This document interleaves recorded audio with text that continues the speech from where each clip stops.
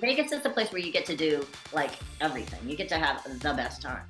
Oh yeah, no, I'm literally here for it all. I would have recommended that you go see Magic Mike live, but I know you already did that with some of your co-stars not too long ago.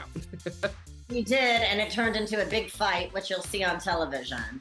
Somebody got a little, I don't know, offended.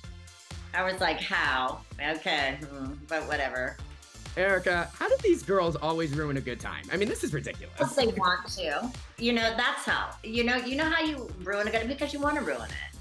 You want to say something foul and you want to say something that ruins everybody's night. And so, but it's great. I didn't let it bother me. I kept on going. So I had a good time. Everybody else was rushing around. Oh my God. I was like, you know what, y'all, my friends are on this stage and I'm watching them. By the way, I'd had a few cocktails. I was having a great time, and that's what you should do. It's Magic Mike. Come on now. And I think that's what I'm honestly looking forward to the most when it comes to this new season. We're going to see you just shining. We know at the end of the season, we see you at that football stadium doing a fun little... Like, come on. Here's what's crazy. Kyle resurrected her legendary white party. And, she had access to SoFi. And she goes, will you perform? And I thought, oh, what? Like, I haven't performed in 3 years, but I'm getting ready for this residency. So what better way to knock off the rust than SoFi Stadium? So I said, of course, come on. It was unbelievable. And to think that that's going to be a Housewives finale.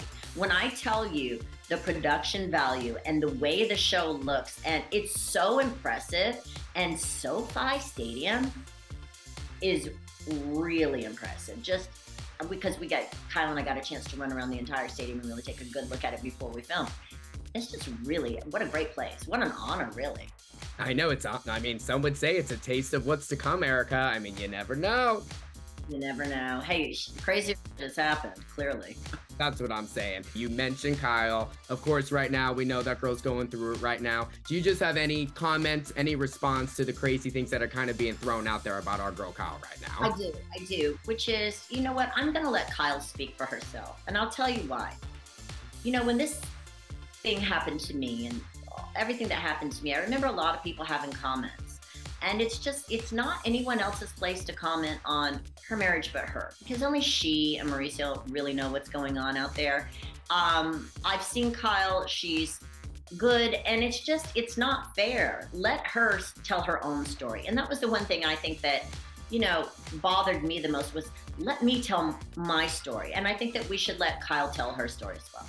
So beautifully said, and I'm sure you would agree, all you're looking for during that time is just support. You just want your support from some friends, right?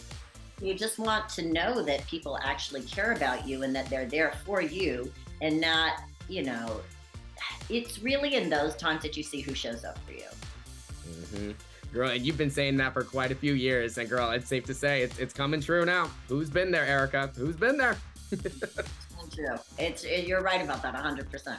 Well, last question for you. We are obviously so excited for this upcoming season. Is there anything else you can tease us when it comes to the shenanigans that we're in store for? I think that we had a good time. I mean, obviously, look, Housewives is full of conflict and full of drama. I think that we have that. I know that I had a good time this year, which was actually a well-deserved break from insanity.